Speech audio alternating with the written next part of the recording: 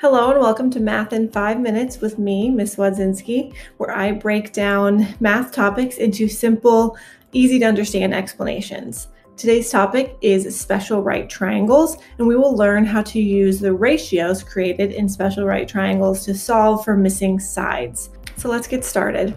There are two different types of special right triangles. There is a 45, 45, 90 special right triangle because those are the measures of the angles, and there is a 30, 60, 90 special right triangle. And each of these right triangles have specific relationships or ratios between the side lengths.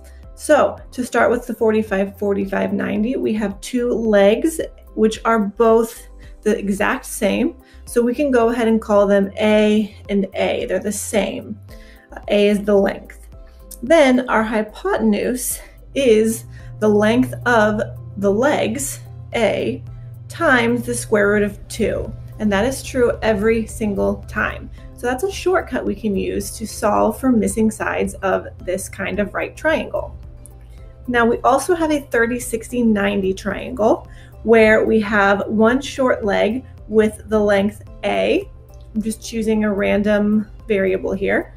And then relating the other two lengths, the longer leg would be A, or the short leg, times the square root of 3, and the hypotenuse would be A, the shorter leg, times 2. So you can see a lot of it depends on knowing the value of another side. So we have these shortcuts right here, and these are going to be very important. Every teacher teaches this differently. This is how I decided to use my explanations. So we have our 45, 45, 90 shortcuts right here, which you may want to write down. And then we have our 30, 60, 90 shortcuts, which you also may want to write down because it tells you how to find each of the missing sides depending on what information you're given. So let's go ahead and see some examples here and how this works.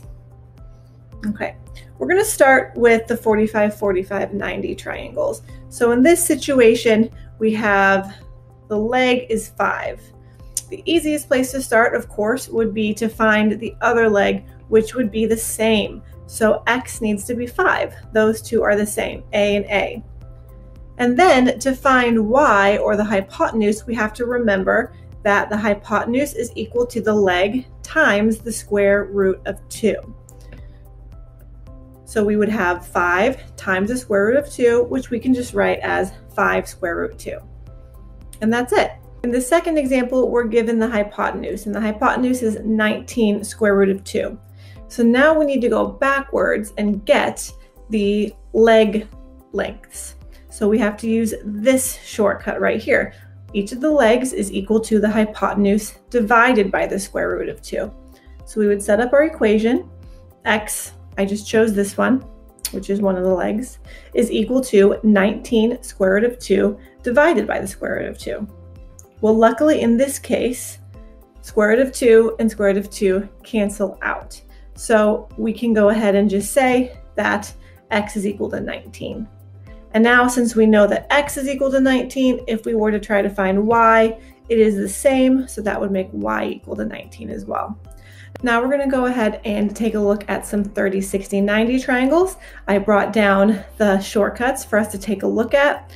So let's go ahead and start with the first one. We are given the hypotenuse of 22. So we can go ahead and we can either find the short leg or the long leg. But I can see that in this shortcut right there, we have to have the short leg. So you're going to want to get that first. That's a pretty typical rule. You're going to want to get the short leg before you get the long leg.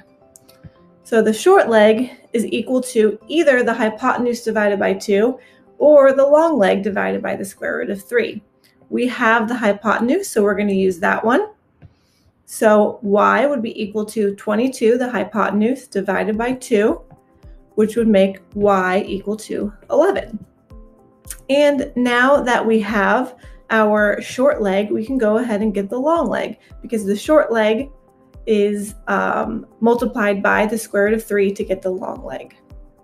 So we would take the short leg, which is 11, we would multiply it by the square root of 3, And our length would be 11 square root 3, leaving it in radical form.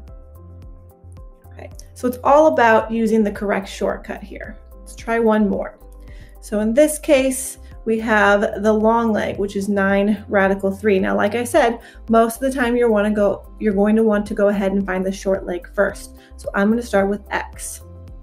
So the short leg is either the hypotenuse divided by 2 or the long leg divided by -3.